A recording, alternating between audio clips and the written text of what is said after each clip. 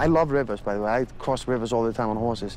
But there are glacier rivers in Iceland, so I can shoot in water forever. The water's cold, and it's moving fast, and you're gonna ask your actors to get in that water and walk across it. These guys didn't even blink. I'm a good swimmer, but the current was very strong. The current was very strong, and it would sweep you downriver pretty quickly. But the stunt man who I was playing opposite was also a good swimmer, so, you know, it's all in the day's work.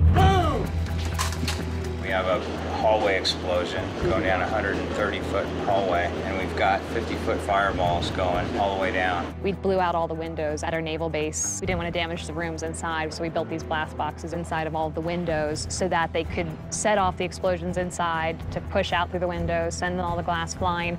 We've got 2 shotgun mortars inside, a propane popper up high, and a big trap mortar pushing all the fuel. We're clearing the building. We're getting ready to go hot with the explosives. It's always a critical time. Static electricity, anything can set that off. 3, 2, 1!